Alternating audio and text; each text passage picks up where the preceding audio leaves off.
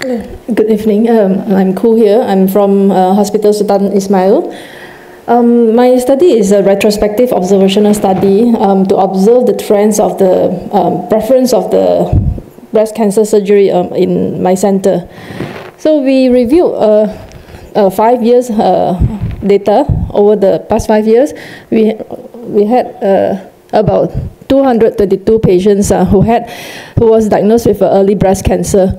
So early breast cancer is relatively rare compared to third stage and the fourth stage in Malaysia, because most of our patients came with a relatively later stage in Malaysia. So over the 5 years, as compared to global preference, the trend of the surgery, in globally, now everybody goes towards breast conserving surgery if it is feasible for operation.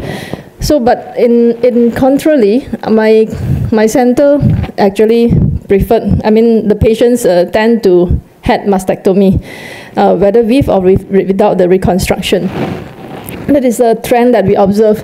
So we sub-analyze them. We noticed that the younger age group preferred for both breast conserving surgeries with oncoplastic reconstruction and also the mastectomy with reconstruction. But the choice is distributed more evenly across the different types of surgery compared to other age group.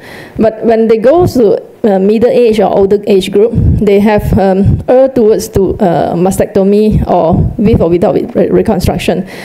Majority of them will choose not to have reconstruction. For older age group, it may be due to the perceived efficacy is lesser compared for breast conserving surgery, and they might have a lot of comorbidity. That's why they choose to opt for the mastectomy, which is more straightforward. So the surgery by choice, by race, the differentiation, the preference is among Malays, they tend to go for breast conserving surgery compared to Chinese or Indian on other races.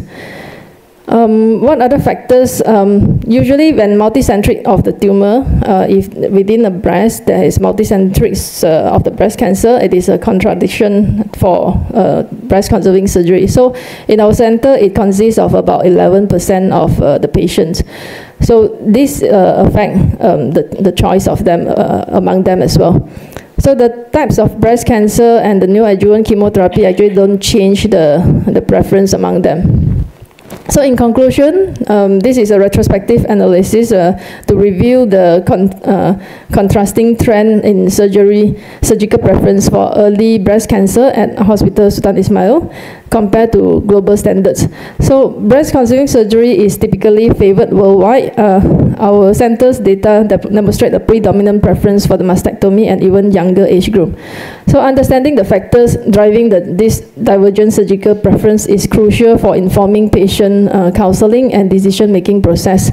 So we need to tailor our treatment to each of the patient, and I would suggest in the future we should actually carry out the further studies to find out why exactly they choose towards mastectomy instead of breast conserving surgery. Thank you. Thank you, Dr. Koo. Does anyone have a question for Dr. Koo?